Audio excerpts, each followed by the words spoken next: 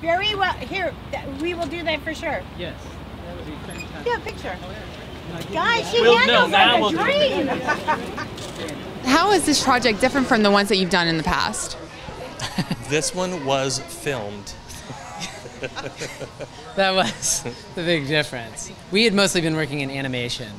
Mike has been in the real world for a long time. I've just been an animated personality. But this was our first live action, acting in a big way kind of situation. And it's different in that they wrote themselves as themselves, using their real lives and their real friends, who all happen to be in various stages of fame. That we're at the bottom stage. And they've all come to participate in this show, and it's pretty exciting. Yeah. Thank you. How exciting is it to have this air at South by Southwest?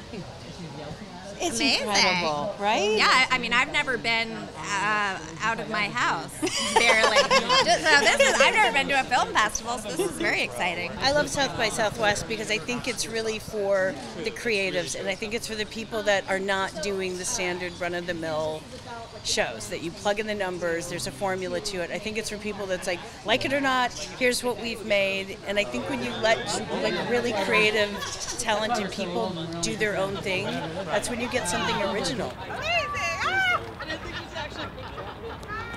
Personally, I want to watch something where I'm surprised by it and I'm thrown off and I'm a little embarrassed, and you get all of that from their show, and it's kind of incredible.